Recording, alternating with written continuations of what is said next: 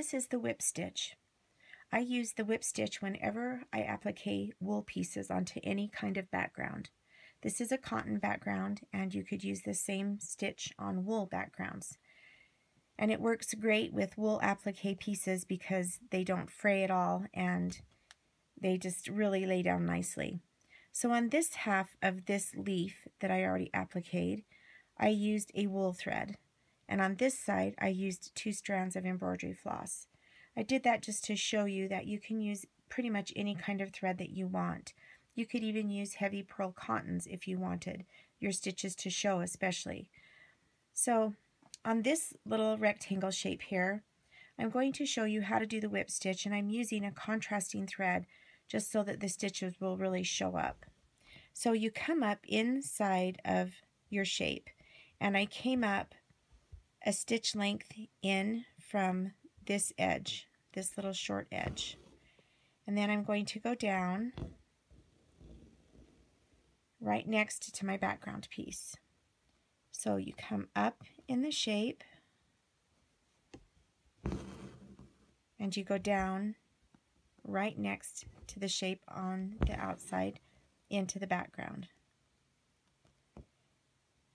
You will practice to make sure that you get your stitches somewhat even. Usually the depth of the stitch is going to be about the same length as how big the stitches are. Okay, when you get to a corner, you're going to avoid that corner. And I would just do 2 stitches, one going each direction around that corner there. It's pretty much impossible to do a stitch right smack dab in that corner. Okay, now I just kind of frayed that, and I'm going to show you how to fix that when we go here a little further. Now I've been stab stitching, which means that you lift up the thread and pull your needle through, and then you go down and pull it.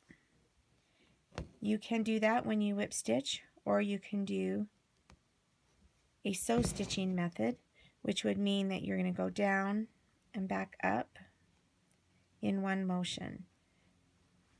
This is a little bit harder to do when your fabric is in a hoop like I have it. But you go down and back up.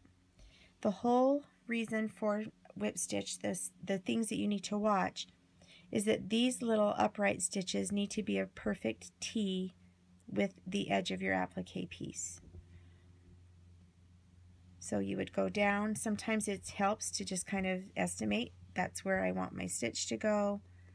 I'm going to go down right there, and then I'm going to come up a stitch length ahead. And so that's all that the whip stitch is. It really is a very, very easy stitch.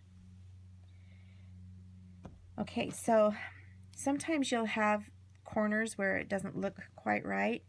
You can come back and trim off any little hangies that may be hanging out past that corner, and that will help it to lay nice. Sometimes the corners will distort a little bit, and you can trim those off. It's still much better than trying to stitch down into the corner. Okay, so you just continue to do this.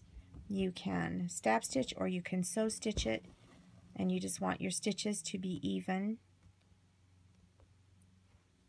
spaced evenly apart and evenly away from the edge of your applique piece.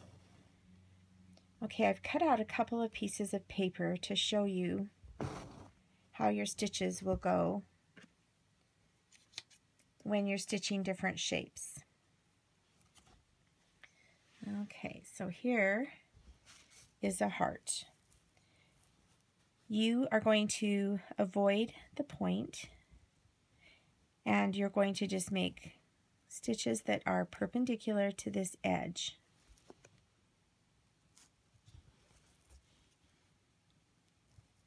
And so you'll notice that as you go around an outside curve, that these are going to be closer together than outside here. You can just do 2 stitches right there going into that very point, And that's how you would do an outside curve. Okay. Here's some inside curves. So inside curves, you still want to have each stitch be perpendicular to the edge. So can you see how these are going to line up so that the stitch is perpendicular to every edge?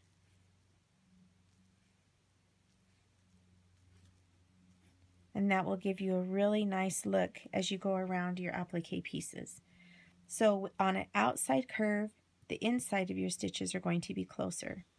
On an inner curve that dips in, the inside area of your stitches is going to be further apart than the outside. And that's some little tips on the whip stitch.